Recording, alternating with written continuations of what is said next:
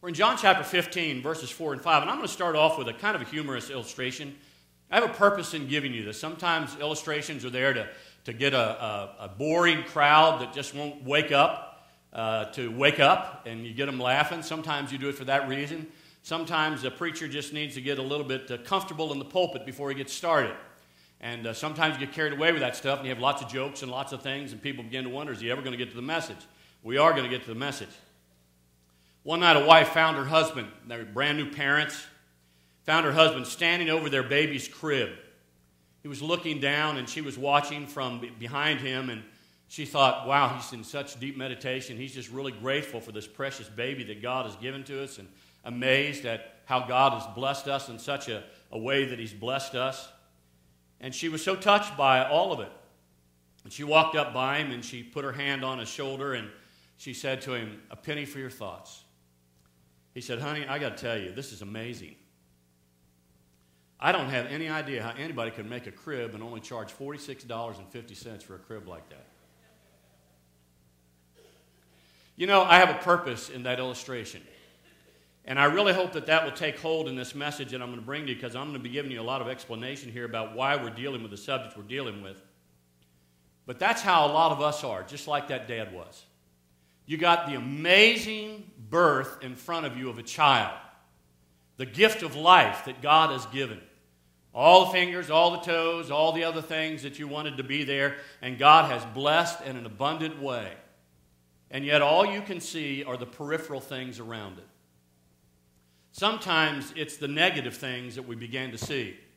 At least in the illustration that I'm giving to you, this was a guy who was caught up in the crib that it was laying in, but he was missing the real blessing. Something far greater and far better than a crib for $46.50 was laying there right in front of him. Now, I'm starting that illustration because here's what we're going to do. I want us to come to an understanding this morning, if you don't already have this understanding, that if we don't have the Holy Spirit of God to guide us in what we do, the work that we have to do can't be done. It's an impossibility. Now, that's why I've had you turn to John chapter 15. But before I read any of that, I want to focus your attention, if I can. When is the last time you've seen what you believe to be a great work of the Holy Spirit of God? I mean, things were so obvious that it was Him and it couldn't be us. When's the last time you did that? You know, I really got to thinking about that. And there are several instances in my life that I can probably refer to. I remember preaching in a conference. It was a big conference. It was one that I always enjoyed going to, and it was on the closing night, which is the night that you like to be able to preach because you got tons of people that are there. And I remember that as I was there, I was nervous because I was going to be preaching. The place was full. I saw lots of my friends, preacher brethren that were there. And so you want to make sure that you're doing things right, because preachers look at other preachers when they're preaching in a different way than anybody ever looks at it. They look at the homiletics, the art and science that's going on behind the preaching. They understand things that are happening that many other people may perhaps not even know that are going on.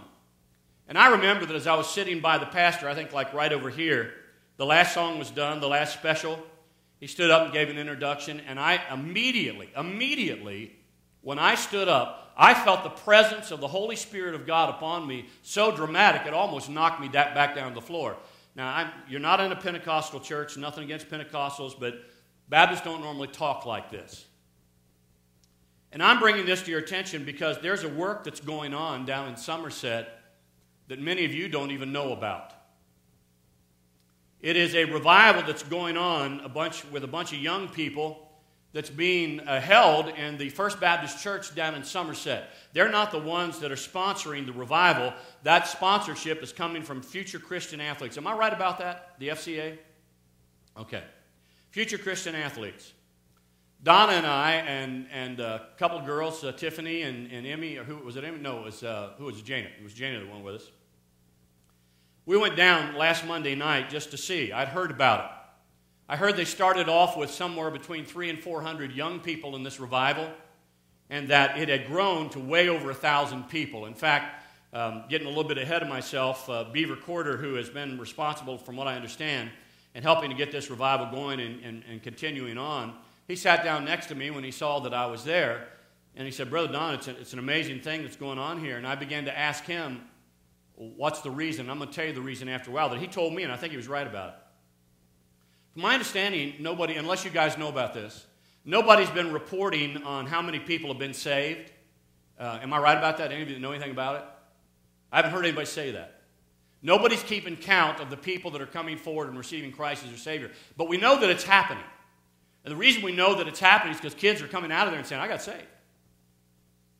There are kids that are coming out of there and they're saying, I have rededicated my life. Now, we happen to know about that because one from our own church, not a member here or anything like that, but attends our church, said that they went forward and rededicated their life. But I don't think that was reported to anybody.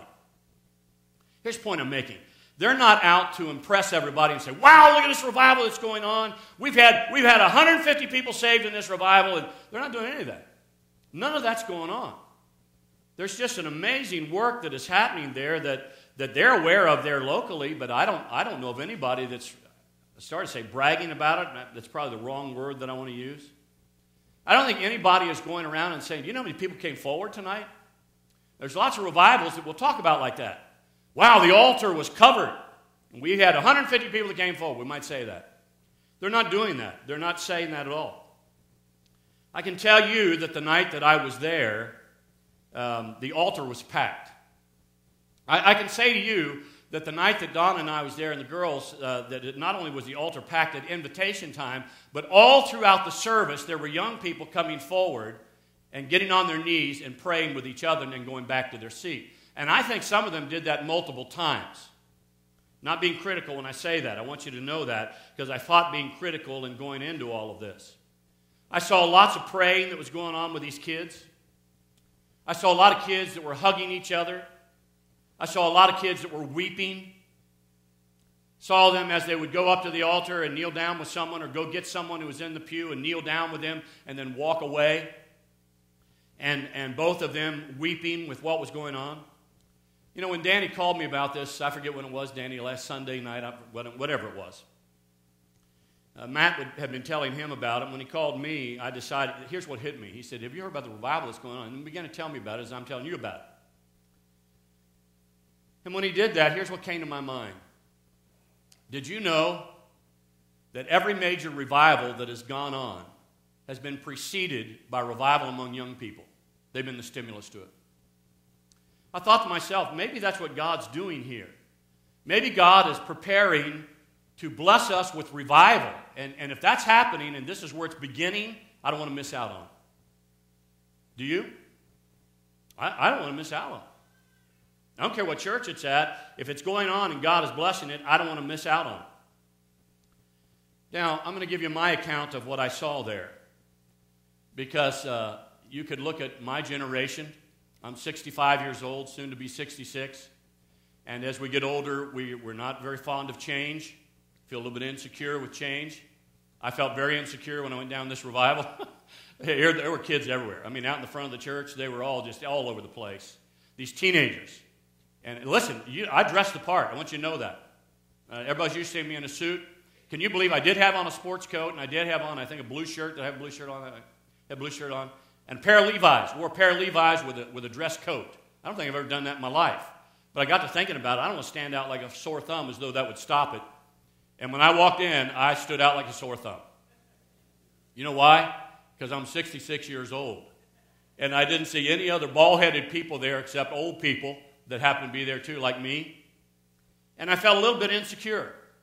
Felt a little bit relieved when Beaver came and sat down by me and began talking to me, because he's not as old as I am, but he's getting up there in years too. I thought, I'm really going to watch this. And I felt constantly the prodding of the Holy Spirit. Yeah, you go ahead and watch it and absorb this, but Don Stayton, don't you be critical of this revival. It's hard to do for us, isn't it? We see somebody else that's having revival. Heard this, just did hear this. Had a lot of people that are being saved and people that are going forward, and I'll hear people say, yeah, well, you don't know what's going on behind the scenes there. It might seem like it's revival. We're ready to excuse it, aren't we? Not because we're doing the job, but we're just ready to excuse it and be critical of it. And the Holy Spirit of God, I believe, is warning me about that. Don't you do this. Don't miss out on this. The service started about 10, 15 minutes late. And I didn't see anybody that was bothered by it except me. and maybe a few other adults who kept looking around and checking their watch and looking around like, come on. I mean, this is 10, 15 minutes. But the young people, I never saw a kid in there looking at a watch. Probably didn't have a watch. They didn't care. They knew what was coming. I didn't know what was coming. Well, when the music began, it was loud. It was repetitious. They had drums over here, and I was glad I was in the back, because if I'd have been in the front, my ears would have exploded. And I would not have understood the words in the song, except they had screens all over the place, and I looked at the screens, and I must tell you, even though it's not my choice in the music that I was hearing, I found myself enjoying what was going on. I really did. The music, the words in it were repetitious for sure, but I could tell that God was present. But more than anything, the kids that were around me, that's what was touching me. They knew what was going on. I expected this to be like a rock concert, because it was that kind of music, and expected that we'd see lots of kids jumping up and waving their arms, and that wasn't going on. None of that was going on. It was really pretty quiet, just to tell you the truth. I did see a kid here and there who would raise their hand, some of them 2 hands. One guy in particular, blonde-headed guy, a black guy, they were raising their hands like this. So I just took it all in and began to listen to everything that was going on, and I thought to myself as they were winding down in the music, I thought, well, if there's a revival going on here, it sure isn't because of the music, I can tell you that. The devil was trying to creep in on me, wasn't he? Some of you I know are saying, no, the devil wasn't creeping in. I think he was. Here I was kind of down on the music because it's just not my choice. And they called on a 17-year-old kid to stand up and give his testimony. This kid really touched my heart. Turns out that he's the child of the leader of the band that was playing the music that I couldn't understand, and it was so loud. And this kid, when he stood up, told me something. He had a dad and a mom that he loved very much, that he really cared about who really cared about what was going on in his life. And he talked about how he'd rededicated his life there in that revival that week. I thought to myself, whatever this guy's music may be, there's one thing I know about him. Listen to me. He's real. He's real. The preacher was Greg Locke. Greg preached for us here. I think one service, was just one service, a couple services, 2. He's a dynamo. I don't see how anybody can talk that fast and keep sense in what he's doing. This guy does it. And he's all over the place. He's over here, he's over there, he's down here, he's down here. I don't move around. You know that. And as he began to preach, he began to talk about how he doesn't use notes. Well, I saw that. But usually, W.A. Crystal taught me this, that usually you got your notes in your mind. You see point 1, point 2. In your mind, it's there whether you have them in front of you or not. He said, I don't use notes. And he said, you know what? Normally what I do is I get a thought in my head and I find a scripture and I just take off from there. And I thought to myself, well, they're not having revival because of the preaching. I mean, can God really bless that kind of preaching? I mean, is it possible? Well, not only is it possible, he's doing it. Now stay with me. We got this down pat. Get the right kind of music, get the right kind of preacher, get the right kind of atmosphere. Revival's going to come, right? Wrong. Here I was sitting here taking all of this in, and as I was taking it in, Beaver sat down beside me, and I began to quiz him. What brought this on, Beaver? And you guys decided on April the 11th to have a youth revival. You invited a guy to come. What brought this on? And he just smiled at me and he said, it's the Holy Spirit. I said, Holy who? Just kidding with you. He said, Don, this is a work of the Lord. He says, he says, let me tell you what's going on. We're not going down here and dealing with kids. He says, the young people are going down with the young people and dealing with the young people. He said, because we're discovering something here. He said, Noah Broughton taught me this a long time ago. Just stand back and watch God move. Do you mean to tell me that God is capable of having revival with us just standing back and watching him do what he does? You can't have revival like that, can you? But we should try it sometime. Holy Spirit spoke to my heart when Beaver said that. And here's what he said to me. Watch me as I move. Watch me as I move. Now, you may be thinking, okay, but you're not telling us any results that you know about. Well, I have told you some. The hugging, the crying, the love that was demonstrated there, I was blown away by. Kids weren't just going forward. We had a young couple in front of us, in fact, a number of young ladies in front of us. I don't know what was going on, still don't know what was going on, but they saw this lady, a grown woman, standing over from in front of us, and they went over one by one, tears running down their face, threw their arms around this woman. They stood there, I'm talking 5 minutes, with their arms around this woman, sobbing together. I don't know what that was about. I don't know. It was a mother. Not sure what that was about. All I know is that God seems to be doing a work. Jeremy was telling me recently that Greg Locke has a work that he's trying to do. He's trying to raise money for Bibles to send to India. And when those kids in this revival found out that he was doing that, extemporaneously took an offering up and got $1,500 from those kids to put toward Bibles. I'm talking senior high school kids and middle school kids. Now, you can call that anything you want. I'm glad that they're trying to reach people who may be on drugs. Who knows what the difficulties may be, but here's my point in everything that I'm telling you about this long, extended thing I've been talking about. We need the Holy Spirit. Bible Baptist Church needs the Holy Spirit. And if we don't have Him, we will never have revival. I don't care who. We can bring the most high-powered evangelist in here that we want to bring in. Not interested in turning to rock music. We've been through that. We're not interested in it.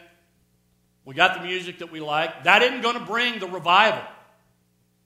I'm not going to tell you praying is not going to have a powerful influence on it, because it can. But I want you to follow with me either on the screen or with the Bible in front of you. And I'm going to read to you the Gospel of John chapter 15, verses 4 and 5. The focus of this message is on the Holy Spirit. I will never get all this message done this morning, and so I'll be continuing on this coming Wednesday night with the last point at least, if we get that far. Starting in verse 4, John chapter 15. Jesus is speaking when he says this. Abide in me, and I in you. As the branch cannot bear fruit of itself, except it abide in the vine, no more can you except you abide in me. I am the vine, and you are the branches. He that abides in me, and I in him, the same brings forth much fruit. Now, here's what I want you to get, this last phrase. For without me, you can do nothing. For without me, you can do nothing. Now, that's really important, because we're going to find as we go on in this message that what Jesus is talking about is you got to have him and what's going on, or it ain't going to make any difference. I don't care what the results may appear to be. It really won't make any difference, because it's got to be Jesus involved in the person of the Holy Spirit of God. And we're going to touch on it. In fact, let me just go ahead and get to that. Let me read to you. In fact, you might want to turn to this in Ephesians chapter 1 and verse 13. Ephesians chapter 1 verse 13. Now, you may be thinking with me, well, do you think the Holy Spirit of God is present here right now? I mean, when you prepare this message, do you feel like that he's here right this very moment? Well, I know he is. I don't have a question in my mind about that. But it's not because of any dramatic thing that I can tell you. I'm going to show you how I know that he's here by reading to you Ephesians chapter 1 verse 13. He's writing to the church at Ephesus, born-again believers, and here's what he says to them. In whom you also trusted, after that you heard the word of truth, the gospel of your salvation, and whom also, after you believed, look at this, you were sealed with that Holy Spirit of promise. Now, you may be getting the idea that what he is really saying here to the church at Ephesus is the Holy Spirit came to that person who got saved, and he kind of put a ziplock on them so that they would stay saved, and then he left again. That's not it at all. That verse is teaching us this. Every person who is born again that receives Jesus as their Savior, listen to me, the Holy Spirit comes and lives literally, not figuratively, literally. He comes inside that person, seals them by his own person, by his own presence, and nobody can take that salvation away unless you can defeat the Holy Spirit of God, and nobody can do that. Now, how do I know that he's here today? I know that he's here today because he gives the Holy Spirit to every born-again believer. How many born-again believers do we have here? Would you raise your hand? A lot of people. That tells me that there's a lot of people that are sitting there right now and they have the Holy Spirit of God indwelling them. Now, that might be news to you. You may be sitting here and thinking, I didn't know that. Well, now you know it. God's with you wherever you go, and that's not a figure of speech. He's inside of you. He knows what you're thinking, not just what you're saying.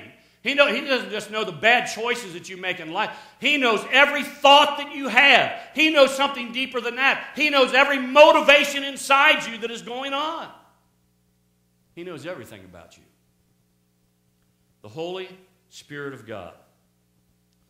Now, I'm really dwelling on his presence here, and so hang with me there and go to Acts chapter 2 and verse 38. Because this is the first point I want to bring to your attention. It's imperative that we understand it. You have God living inside of you if you're a born-again Christian. That's the only kind of Christian there really is. A truly born-again Christian is a person that has received Jesus as their Savior, and they're going to heaven. They're going to spend eternity with the Lord Jesus in heaven. That's imperative for us to grasp that. Acts chapter 2 and verse 38 says this. Then Peter said unto them, Repent and be baptized, every one of you, in the name of Jesus Christ for the remission of sins. Here it is. And you shall receive the gift of the Holy Ghost. Now, I can recondense that, and I can bring it across to you in another way without doing any injustice to Scripture. If you're an individual that's born again, that means you've had your sins that have been remitted. That means that you have been baptized in the name of Jesus. That means you have repented of your sins. Those are the things that accompany a person that's really born again. Now, don't misunderstand me. I don't want anybody thinking that we take in that water and that's what washes your sins away. Baptism has never washed sins away. It is an emblem of what has happened. It has nothing to do with getting you saved or saving you. That has to do with Jesus and his blood, and only his blood that can take the sins of a man away. Now, there are those who believe that the Holy Spirit is some kind of an inanimate object. That he's just kind of there, kind of like the guy that was looking at the crib instead of the baby. That's kind of like the Holy Spirit is to them, that the Holy Spirit is kind of like that crib. No, that's not what the Holy Spirit is at all. Theologically, people that are like that just think that he's some figment of our imagination, or he is an individual that's just some kind of out there somewhere. We need to come to an understanding that theologically, the people that accept this idea of the Holy Spirit, that he can live within us, they don't think the Spirit does very much. And maybe that's by experience. Let me ask you a question. To your knowledge, what difference has the Holy Spirit of God ever made in your life? Now, I know you can go theologically and say, well, you just covered it. He saved me. He sealed me. I understand that. But I'm after something very practical. Where in your life has the Holy Spirit ever done anything for you that you know of? Some of you look so confused. You're saying, are we in a Baptist church? Yeah, you are. Yeah, I still believe once saved, always saved, and all the other stuff that we believe. But I'm really interested in the work, the work of the Holy Spirit. I'm really wanting the work of the Holy Spirit. I can understand why some people, when you begin talking about the Spirit, they get really turned off. Because there are some people that have such bizarre beliefs, unbiblical beliefs about the Holy Spirit. My wife is a prodigious reader. That means she likes to read a lot. And my wife has always got a book in her hand. I mean, she is so boring to travel with. I'll be driving down the road. I look over, she's got a book. And she'll read it. If I happen to need to use the restroom or something, we're going to be going somewhere, she'll be standing by our front door waiting for me to unlock the front door, and she's reading the book. Don't waste any time unless she's reading the book. A book. And in the book she's reading, this one happens to be about shakers. Bizarre, strange stuff that they're doing. Now, I'm not talking about stuff like that. I'm talking about what the Bible teaches us that the Holy Spirit can do in our lives. And I need you to, first of all, recognize that he's living right now inside of you. See, that's why I can preach to you, and I'm addressing myself now to those of you who have never trusted Jesus Christ as your Lord and Savior. You've never come to a place in your life where you looked at yourself and said, I'm a sinner. I know I'm a sinner. Don't need a preacher to tell me that. I know by experience in my life that I personally am a sinner. I'm no better than anybody else. I'm a sinner. You've come to that understanding that you're a sinner, and you've trusted Jesus as your personal Lord and Savior. I want you to know that if you've done that, there's some amazing things that he wants to do for you. Now, I'm going to read to you John chapter 16, beginning in verse 7. John chapter 16, beginning in verse 7.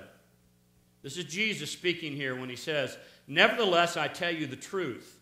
It is expedient for you that I go away." This is Jesus saying that he's going to go away. Now he's going to give us the reason that he's got to go away. "For if I do not go away, the Comforter," that's the Holy Spirit, "the Comforter will not come unto you. But if I depart, I will send him unto you. And when he is come," listen to this, "he will reprove the world of sin, of righteousness, and of judgment." He'll reprove the world of sin, of righteousness, and of judgment. Not the powerful preaching, not the great prayer warriors. He says the Holy Spirit, this is his work. He does this. You know, I could sum this up in another way and say to you, he's the one that saves people, and that incorporates a number of things that happen to a person when they trust Christ as their Savior. I hope you don't mind me using you, Danielle. I know there's a lot going on in your life, and you may not even want me to. I don't know. Danielle last Sunday just showed up at my office. I think it was last Sunday. Showed up at my office door and looked at me and smiled and said, I'm ready to get serious about God." She's really been trying hard to do that. I happen to know some people that were at Toyota South where she sells cars at, and they were up there this week, and they said, you know, she was sitting there with her Bible, and it's all marked up. She's already got a brand new Bible. It's already marked up. Taking her Bible to work with her? Come on. What is wrong with you? She does that. Now listen to what's going on. She does that because God, through his Holy Spirit, is doing a work in her life. Now I want you to think with me for a moment, because this is really where this is going. Who do you know? Come on, stay with me. Who do you know that God is doing a work in their life right now? Somebody that you know. Is it in your family? Son or daughter, mom or dad? You can tell God's doing something. It may not be dramatic. I mean, it may not be this earth-shaking thing like they had on the day of Pentecost, which I really wanted to preach on that today, and God said no. I'm not talking about these tongues like as a fire coming and sitting on their head and people speaking in languages that they've never learned before. I'm not talking about any of that. You just see something unusual happening in that person's life. See, I know that there's a number of things where that kind of a thing is going on. We need to be aware of that. The Holy Spirit is doing a work. He's always doing a work somewhere. You know your studies and experiencing God, he tells us that all the time. God is at work all of the time. Holy Spirit is at work all of the time. And most of the time we don't see where he's at work at, but sometimes he lets us see where he's at work at. Sometimes it's in our family members, sometimes in people that are at our work, but we look at it and say, wow, there's something going on there. Well, if you see it, he only let you see that because he wants you involved in it. Isn't that what we learned in experiencing God? See, that's why it's such a valid question. Who do you know? What have you seen in someone's life that has convinced you the Holy Spirit of God is at work in their life? I see it, so he wants me involved too.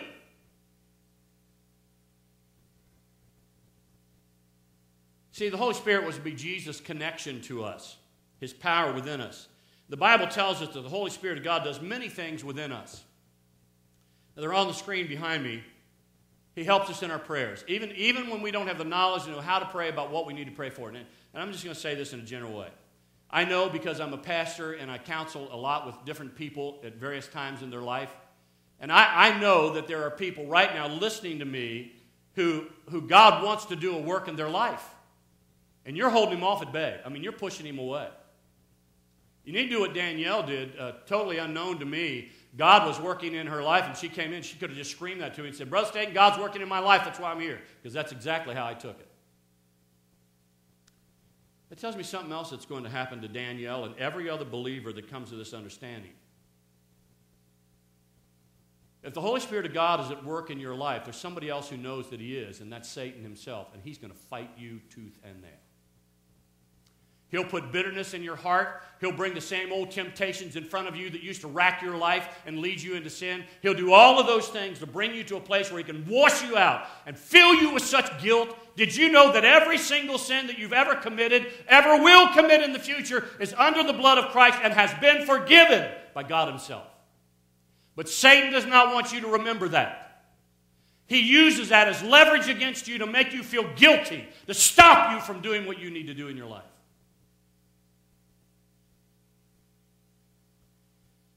And so he helps us pray. He helps us to understand the deep things of God's Word. He guides us. We'll be getting into that. He says, go here, don't go there. Talk to that person, you don't need to talk to that person. He does that kind of stuff. Listen, if the Holy Spirit of God is a person, I don't like using the word Holy Ghost because we get this figment of imagination that on the Travel Channel somewhere on the weekend we can find that they're hunting for the Holy Spirit of God and he's floating around out there somewhere. That's not what we're doing. That's not who he is. He occupies the hearts of men. He literally comes into buildings like Bible Baptist Church and lets his presence be known in a dramatic fashion when he wants to. Or goes to a church where it's filled with teenage kids listening to the kind of music that we wouldn't listen to, doing some of the things that we wouldn't do, and he says, I am in there and I'm doing a work there.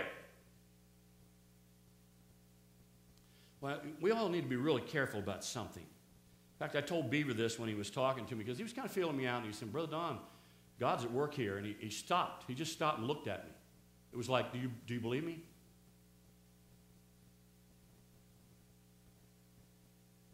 And I said, Beaver, I don't want to be guilty of claiming that something is not a work of God when God is the one that's doing the work.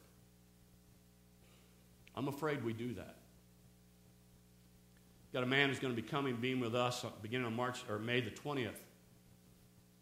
Pastor Freedom Baptist Church, David Sargent. I saw our community come together to fight off and stop from coming into our community the sale of alcoholic beverages. And I'm told by Steve Smith and others that the reason that Rockcastle County, listen to me, the reason Rockcastle County was special in this and defeated it almost 2-1 when we finally went to the booths. He said the reason that you defeated it is, listen, you defeated it because you all came together. All of you came together. You know what he meant?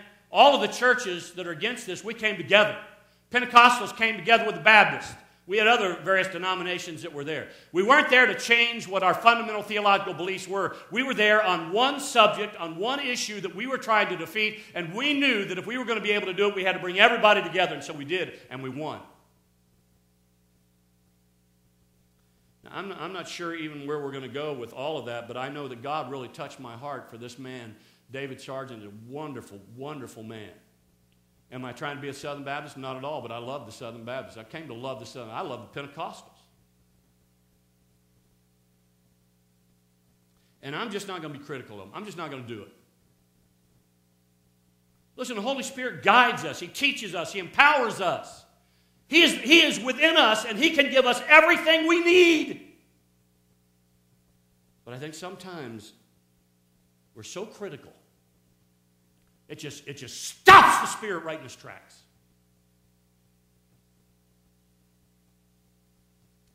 The power of the Holy Spirit. Isn't that what He promised? Acts chapter 1, verse 8. I'm on point number 2, Joe. The power of the Holy Spirit. I'm convinced that without the power of the Holy Spirit, there'll be a lot of frustration in our attempts to serve God and even in our witnessing. Listen to this in Acts chapter 1, verse 8. We've got to get this. But you, he's talking to his disciples there, 120 of them. First church. But you shall receive power. You shall receive effectiveness in my work. After the Holy Ghost has come upon you, and then after the power comes on you, and then you will be witnesses unto me both in Jerusalem and Judea, Samaria, and unto the uttermost parts of the earth. Now, it's imperative we get this. That's why the title of the message is what it is. Prerequisite of the Holy Spirit. Because what he's pointing out to us here very, very plainly is that you've got to have the power before you can have the effectiveness. You think lost people can do God's work? Maybe in one sense of the word, but not like it really needs to be done. We're not after just feeding the poor, although we feed the poor. We're not just after trying to get people who are sick, get them healthy, although we would love to see that. It's a lot deeper than that.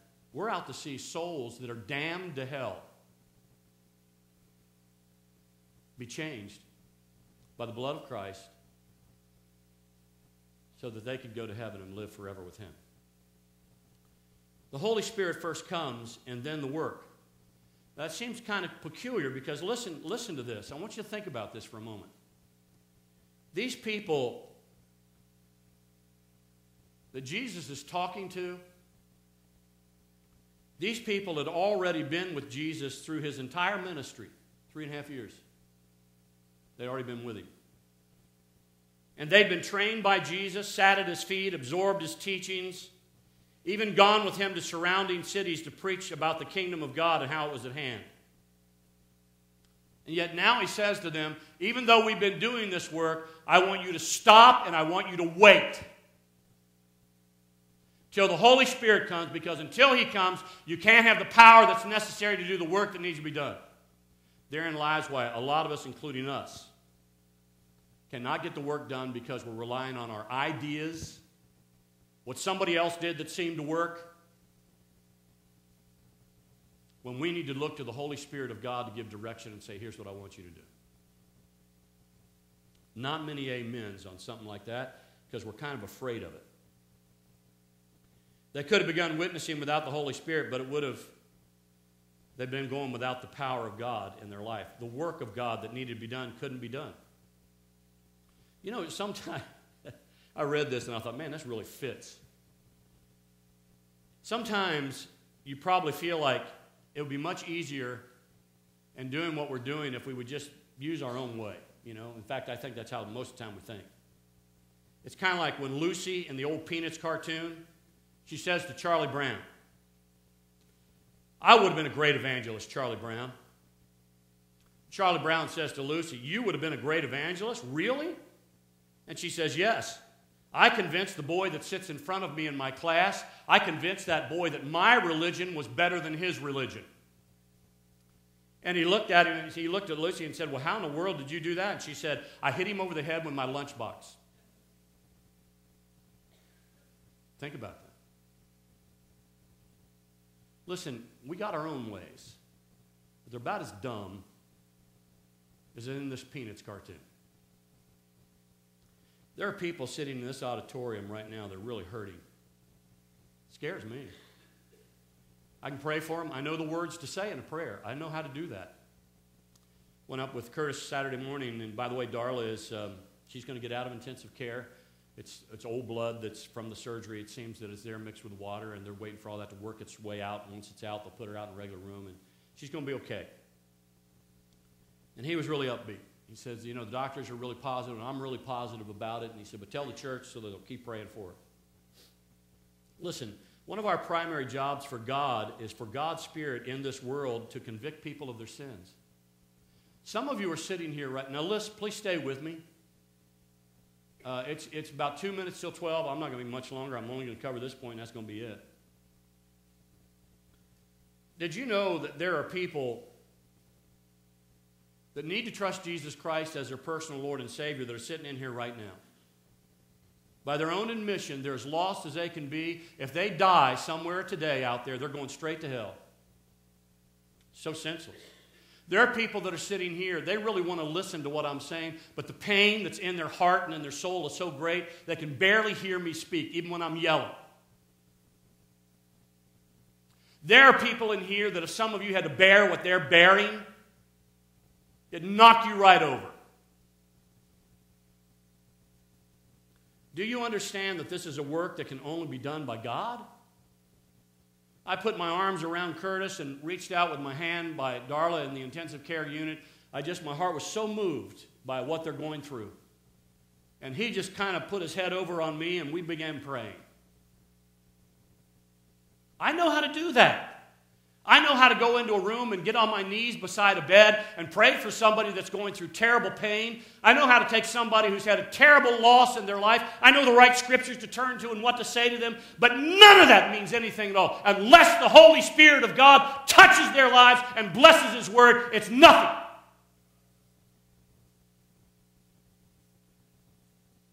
This is a work that can only be done by God.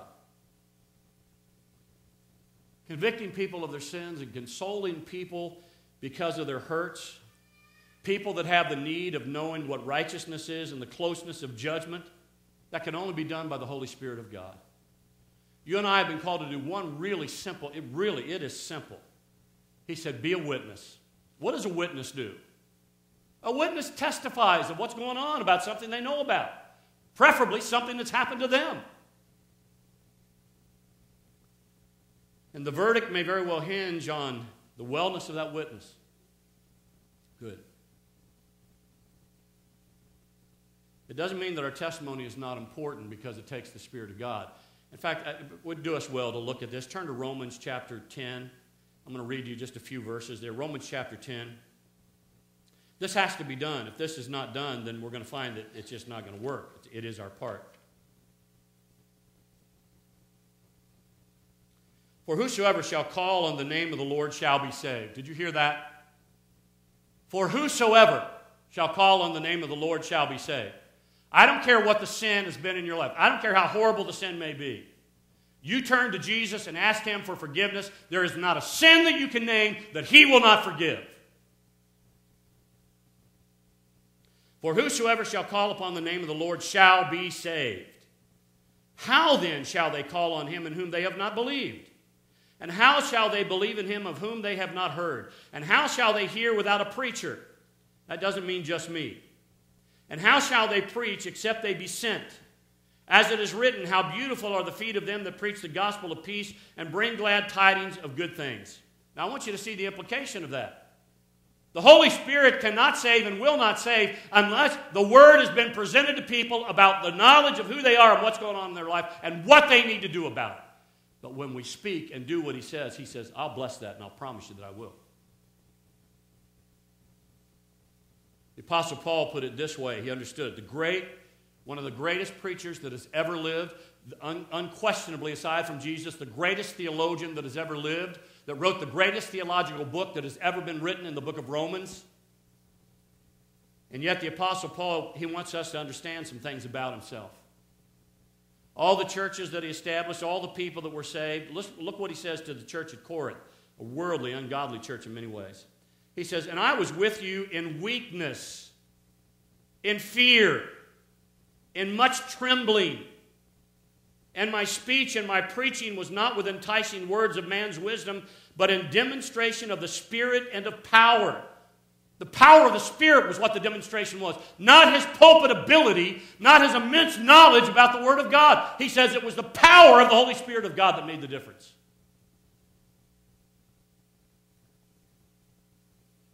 Zechariah understood that. He said it in this way. Not by might, nor by power, but by my Spirit, saith the Lord. Now I'm going to finish with this. I remember a preacher saying to me that there was a man that he had been dealing with who would come to church repeatedly. And for the longest time, that man wouldn't make a decision for Christ. He said when the time came, that man would grip the pew in front of him so powerfully that his knuckles would turn white. And he said, and all of a sudden, in one of the services, he comes down the aisle and he trusts Jesus as his personal Lord and Savior. He said, I said to him, what's made the difference where you came in this service? He said, I wasn't really thinking about what I preached. He said, I didn't think I did all that great that morning. He said, do you know that little old lady in your church? He said, who is it? He described her to him. He said, yeah, I know who you're talking about. I'll call her Sister Jones. Sister Jones is a committed Christian. She's been coming to our church a long, long time. He said, well, Sister Jones came up to me and said, you know, God has just spoken to my heart to say something to you. He wanted me to say to you that He's ready to save you if you'll let Him. He came down the aisle and got saved. Do you understand that even something as insignificant as a little word like that, blessed by the Holy Spirit of God, that it goes deep into the heart of the one that He speaks to? Now, here's what I would like for us to do for the next 5 minutes or so. Would you bow your head with me for just a moment? Dan, get us ready for an invitation, if you will. Some of you are visiting, and I know how it is when you're visiting in a church. Feel a little bit insecure, kind of like I did going down to that youth revival. Feel a little insecure. I want to just say to you that you're among friends. Our church is really glad that you're here today. We really are. We may not know all about you, but something brought you to church. And we are pretty firm believers in the fact that if God brought you to our church today, He wanted you to hear this message. He wanted you to hear it. And no matter how it's been delivered, I want you to come to this understanding that the Holy Spirit of God loves you and He wants to wrap His arms around you. And He wants to help you. But He's a God who never forces Himself on anybody. He never has and He never will. But He wants to put His arms around you and heal you. He wants to give you everything that you need in life. But He won't make you do that. Now, how can you do that? Right there where you sit. Right now as I'm speaking to you, and Christians in this church are praying for you. He sees your thoughts. And He's speaking to you now. And all you need to do is acknowledge, Lord, I know that you're speaking to me. I know you are. I can tell what you're saying. You want in my life. You want to put my burdens on your shoulders and you want to carry them. And you want my load of sin to be taken upon yourself so that I can be free from sin and live forever with you in heaven above. Now I'm going to ask you to do something. Just about everybody in this auditorium has done this at one time or another. The associate pastor standing right here, Brother Jeremy, is a loving man that will help you.